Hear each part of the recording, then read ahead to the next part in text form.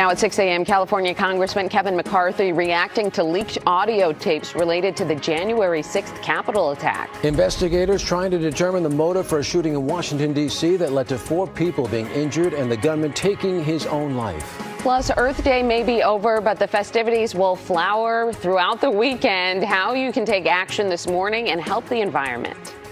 Live from ABC7, this is Eyewitness News.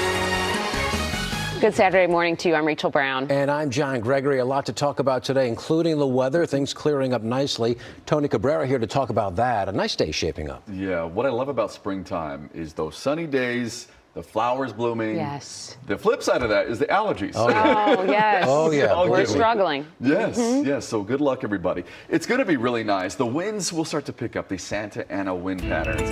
So we're going to get the winds coming from the northeast. But that storm has passed and it is clear outside. No lingering showers or anything. It's just beautiful outside. Looking over Wrightwood, 33 degrees. It's cold. There is that new snow that you can see barely up on the mountaintop there. And looking over Burbank, 53 degrees. Looking really good. We're going to warm up. Temperatures are going to be warmer than yesterday, getting to right about average. Downtown LA, 53 degrees this morning, up to about 73 degrees. So there's a big jump in temperatures. Orange County, 52 to 77 degrees. IE and Valley spots about 78. So looks like we'll stay below 80 degrees for the most part. Beaches, 68. Mountains going to about 55. And the high desert going from 44 degrees to 73 degrees this afternoon.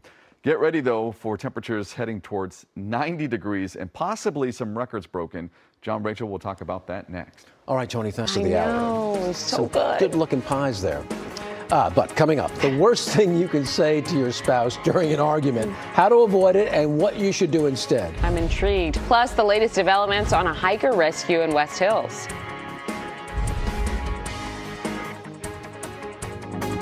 I'll have a look at some of the events taking place here this morning.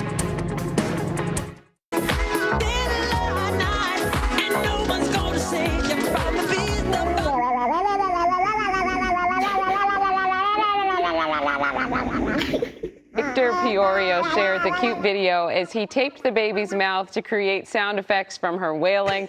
It worked. His young daughter calmed down and even appeared to enjoy her dad's antics. Yeah, she was probably fascinated by the noises coming out of her own body. You know? How funny. And her big sister kind of laughing and smiling in the back is too cute. That is cute.